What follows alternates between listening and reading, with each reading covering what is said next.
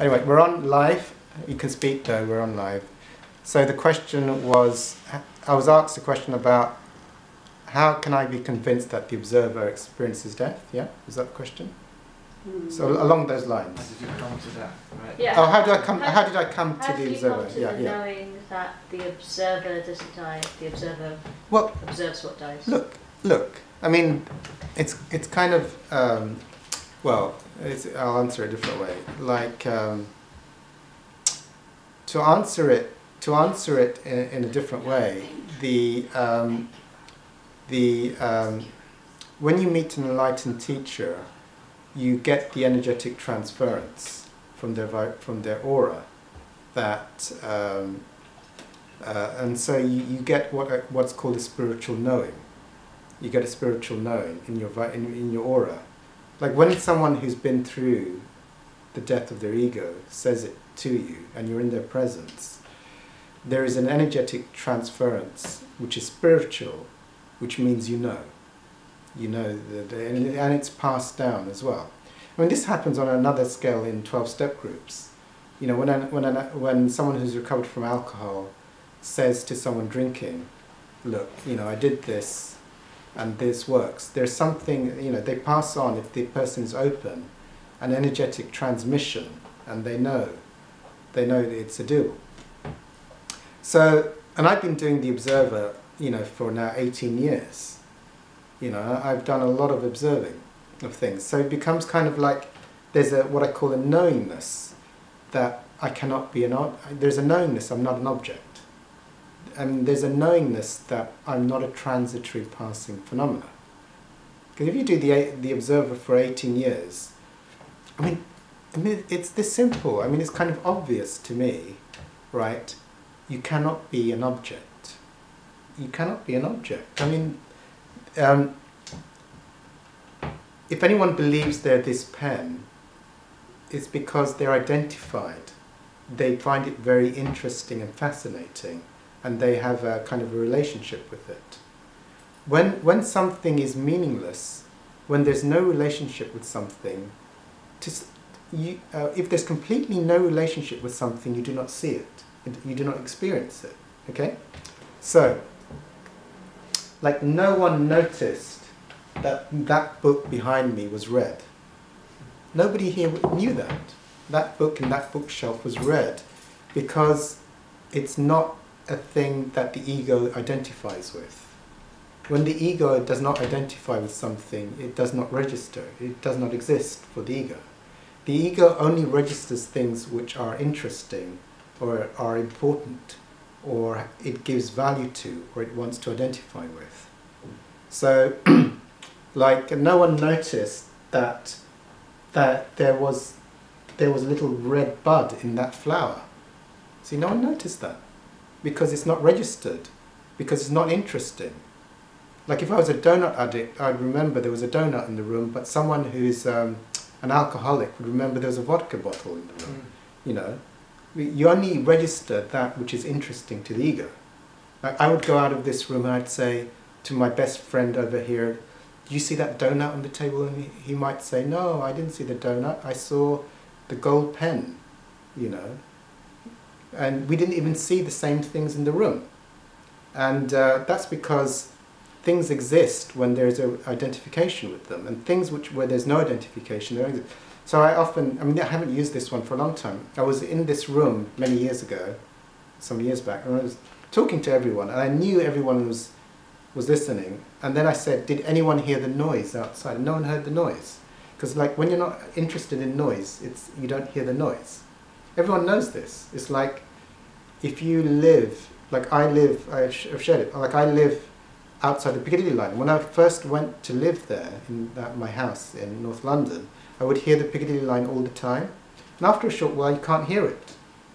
You can't hear it. So when the ego loses interest in something, whether it be noise, whether it be a color, whether it be a donut, whether it be its own thinking, whether it be its own body, these things just disappear. And if everything disappears, then what's left, you see? So, yeah. So you asked me, how can I be convinced? Well, So as you keep doing this year after year, the observer, your experience of self becomes more and more limitless. You know, like I don't experience my body right now. I don't experience that I don't experience myself as I'm in this location. Because if you were doing the observer of the body for 18 years until there was no identification with the body, you tend not to experience it. Now, if someone just trod on my toe, I might experience it for a while. But now I don't, you see. So the expansiveness, so it becomes very, very difficult to point to what I am, you know. Like, am I in this location? Well, if you keep going to the observer of location, keep going to the observer of time. Am I in time? Am I in location? Am I this well, you don't experience yourself as this object. So it's obvious that if an experience came into, you also, every time a feeling comes up, you observe it, yeah? So if a sudden terror came up, it's obvious to me that, you know, that would be an experience arising in the now, an experience of terror arising in now. But the experiencing of terror, just like the experience of fear or the experience of guilt or hunger or whatever it is that which is that is always being observed. It's not, it's an object, you see. Is that clear? Maybe you don't look at it. It is clear. I'm just thinking of when it is so overwhelming that it's hard to observe it, when it is feels like it's everything. I reckon it's something that what you're saying, yes, cannot really understand it through mind. Yes. It's because mind will always, it's my ego trying to understand something that it's not even its code. Yes. So I get what you're saying about the limits through in meditation happened to me, sure, and it has happened to me in another 2 occasions. Talking with a sponsee. Yes. I'm channeling something, and I stop feeling my body starts to get so numb, and I've experienced it through drugs. Yes. And that's why it kept me coming back. Yes. But it's like they say, you can go in to the room with certain drugs, you can go into the room with Buddha and Christ, but you can't stay there.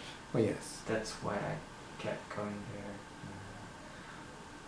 But yeah, I think it's something that I cannot understand it through the mind. No, I agree. You cannot understand it through the mind. Sorry, there's something else I should have said. Thank you for saying that. You just reminded me.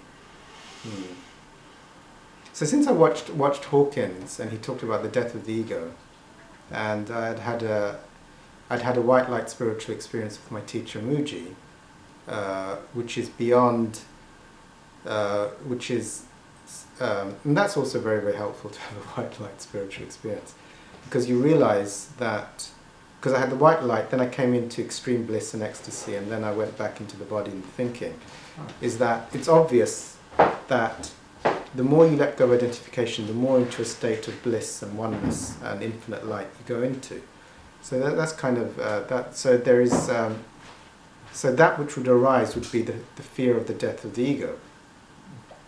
So the other thing that I forgot to mention, which you reminded me of, is that the commitment is to enlightenment. So every time fear arises, you automatically go to the observer of it, or you feel it out.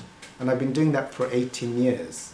So there's a commitment to not back down to panic attacks, to surgery pain, to all kinds of horrible things that have happened in the last 18 years, to always go toward the observer or feel it out to get to a greater state of expansiveness. It's not been like, let me eat on the donuts, or let me get some alcohol, or let me put the TV on. It's always been go through. So if you keep that intention up, when you start to get the bigger ones, you automatically have the grace will take you through it. Whereas if every time you get, like if you hurt your finger and you're eating a donut, or your hair looks messy and you put the TV on, if you've been doing that for a long time, you won't have the spiritual muscle to, when the big shit hits the fan, to also be willing to go through.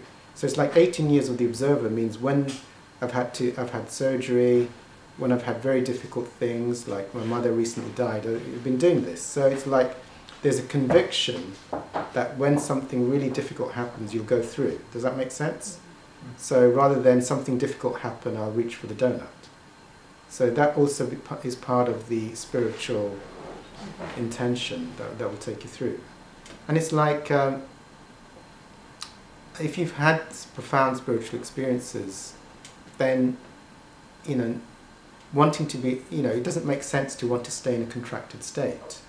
And also, if you've been around enlightened teachers which tell you that it's an illusion, go through it, and then you'll be enlightened forever. Well, I mean, it's like there can be great inspiration.